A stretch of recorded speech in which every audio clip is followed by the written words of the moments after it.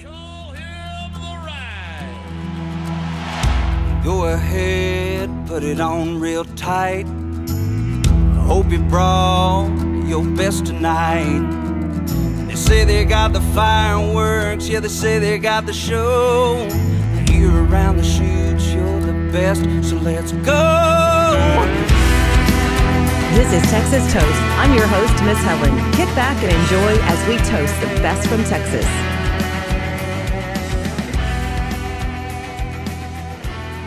Hello, everyone. Welcome to Texas Toast with Miss Helen, along with a guest that I feel like I already know you because we've kind of communicated, but I want to welcome Brad Russell from the Brad Russell Band. Hello, Brad. How's it going? It's going well. Yes, it's good to be on here, and thanks for asking me. And like you said, we have communicated a little bit. So, yes. And then I've checked out a couple of y'all's podcasts, so I feel like I know you too. So you kind of know what's up. I know, like a couple of times when you've texted me, I didn't answer right back, and I was like, just getting back to the boat ramp. Sorry, but yes. Yeah, it's hard having friends who are always living their best life, but I understand. Well, you are doing, speaking of best life, you're doing wonderful with your music. We featured your current single that's out, Let Him Break My Heart. I like to say it like that. So let's talk about your new single and how you chose it and kind of the background on it. Yeah, so we recorded that. It's kind of a 6-pack, another EP as a follow-up to our first EP, right before, at the end of 2019, the turn of 2020. And everybody knows what happened at the turn of 2020. So we got all this music back and we kind of sat on it and didn't release it. And then grew as a band. And I finally was like, man, I got to put these songs out. So, I decided I put out Nobody Like You. And then I decided I was going to put this one out. So I don't know. I think we've had a good response to it, but even the song has evolved from 2020. We're talking 2 years ago. Well, so, yeah, go ahead. I'm sorry. I was just saying it's hard. It's hard to put something out there that you're like, man, I wish we could re-record it right now, because it's evolved into something even more. But it's still cool to get it out there and for people to hear it and get a good response. And like you did featuring us on. I think it was 2 weeks ago, when somebody connects with your music like that, it's like, heck yeah, man. Yeah, then started listening to some of your other music, and we're going to get into a few songs I picked that I want to talk about as well. But the one thing I liked about you, what I like about you is just, getting to know you through some texts and emails. But, the email that you sent me over prior to the podcast, you were talking about the pre-pandemic EP and how you just seem, I love that you were so patient and that you sat on songs and then you progressively seen, you were able to see that, hey, we're working together, the band's sounding better. And I mean, that says a lot for a musician.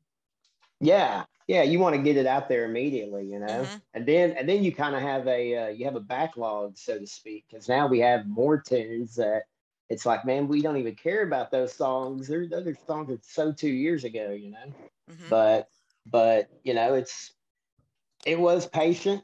And then, Dusty Moats just said, dude, you got to put that song out. Just put it out. He's an executor, so he's like, just put it out. Oh, man. Record something else and put it out. So we love Dusty. He was such a fun interview, and he's just, you can tell his mind never stops. And of course, you were the one that co-wrote Laking It Easy with him, right? Correct. Yeah. Yes. Okay. Yeah. He had that idea, and it was funny. He was calling me. He was like, what are you doing?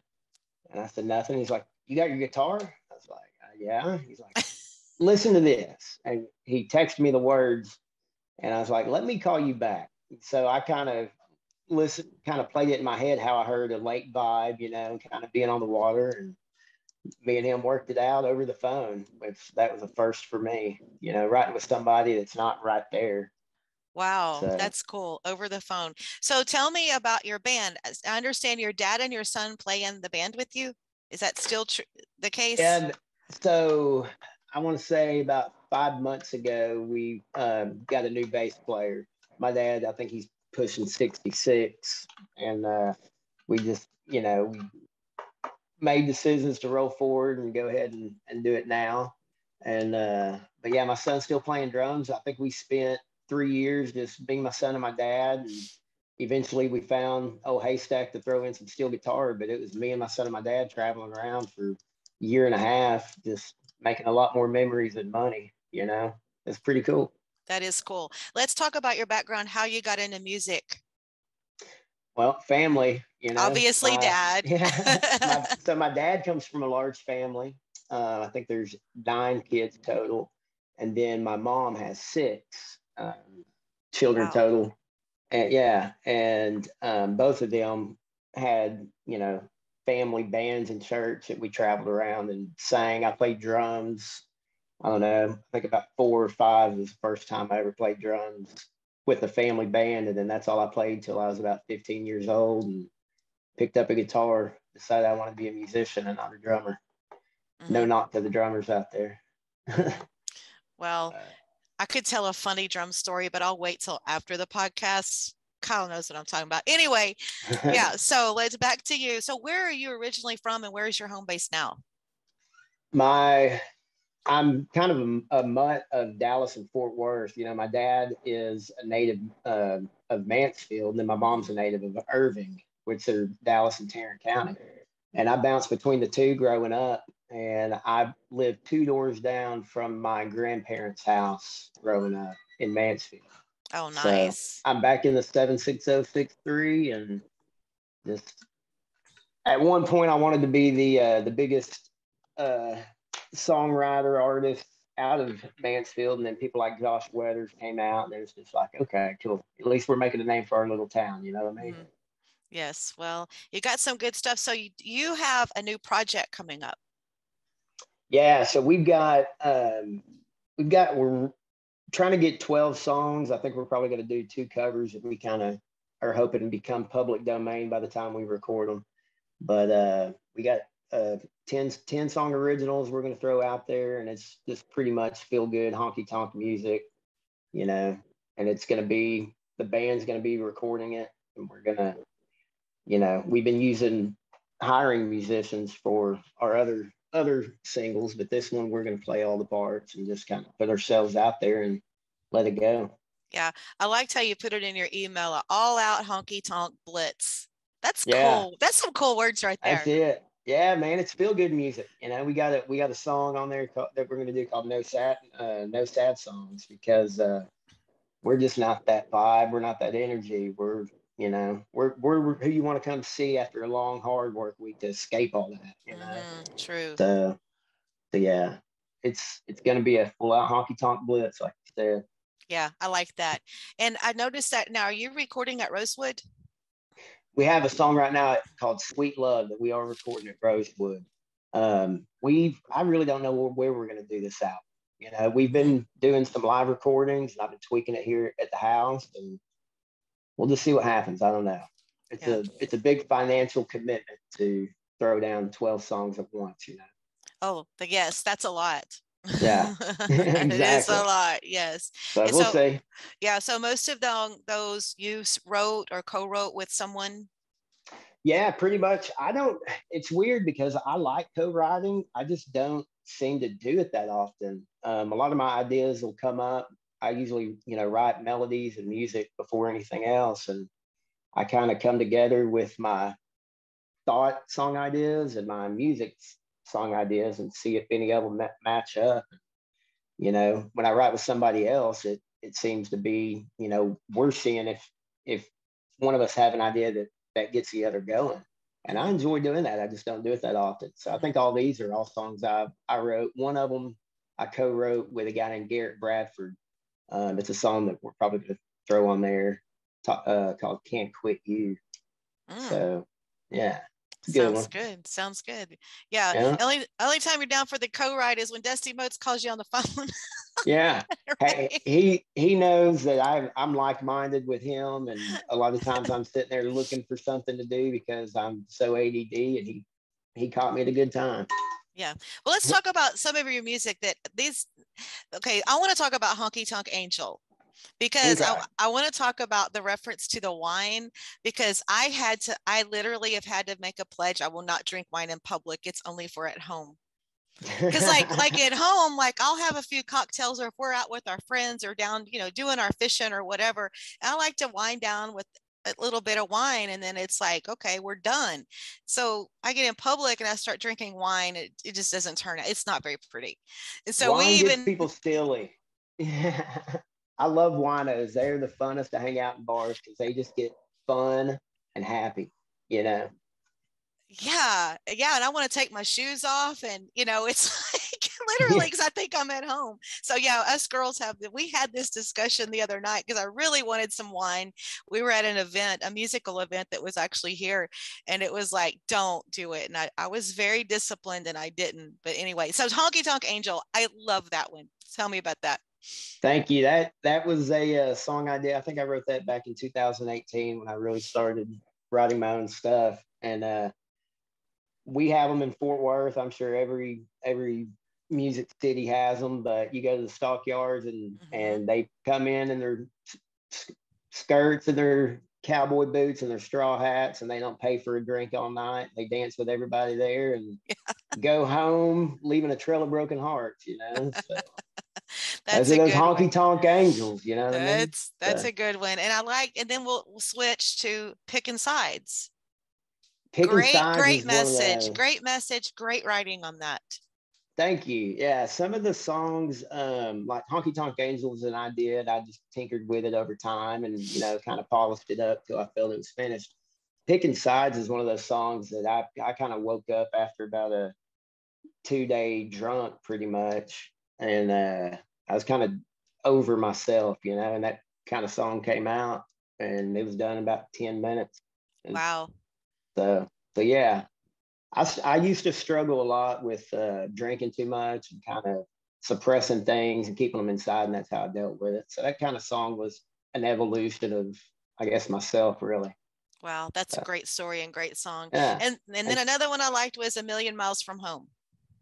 Million Miles from Home. So when I graduated high school, I hit the road. That song's kind of biographical, and started traveling around the country building mall stores. Mm-hmm. If you bought panties at a Victoria's Secret in the early aughts, I probably finished out the store.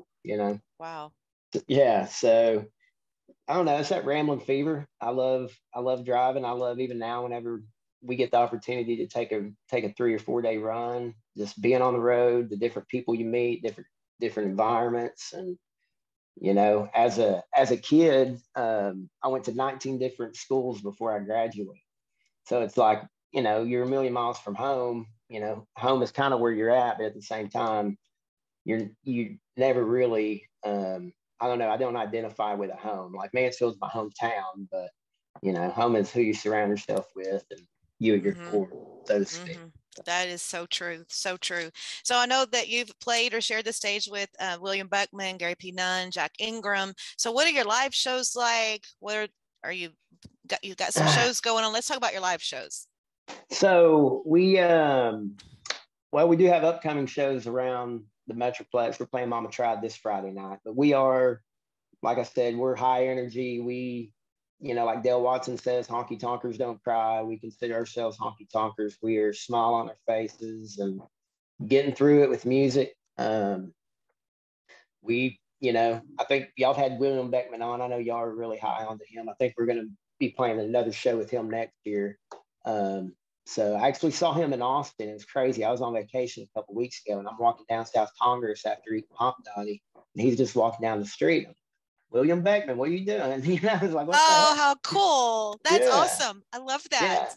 Yeah. So he told me he was getting interviewed because Radney Foster's being inducted into the Hall of Fame and Texas Music Hall of Fame this year.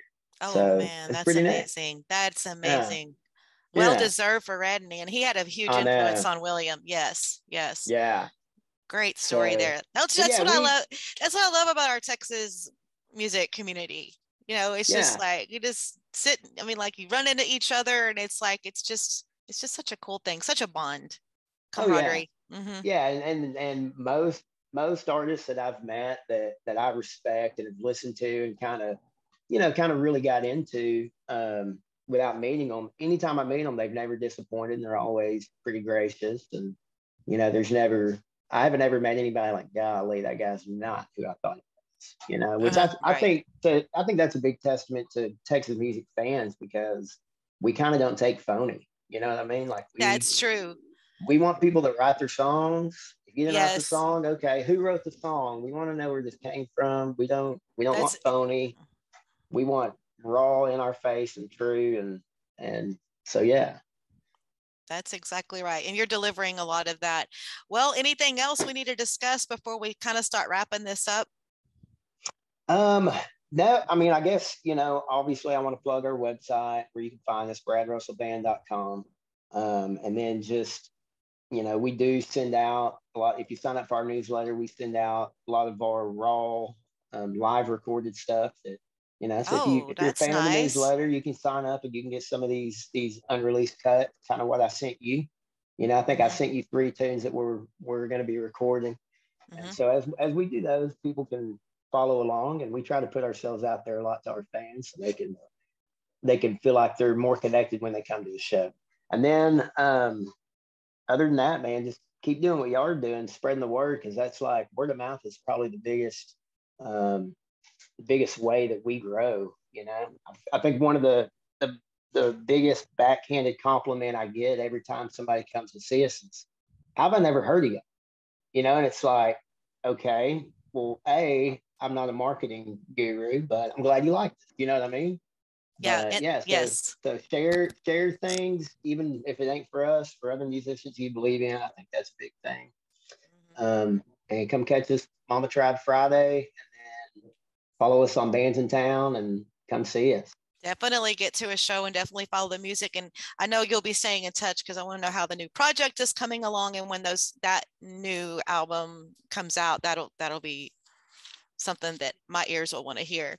So one last question before we wrap it up. If you were a cocktail, what would you be? Man, I am straight Topo Chico and lime. That's me. Perfect. I am what I am with a little twist, you know. I like it. Well, Brad Russell, thank you so much for joining us. Nice to get to see you face to face, and we look forward to everything you have coming up. All right, thank y'all. And with a heavy tongue, she knew where I was from. As she left, I dared to say, well, you can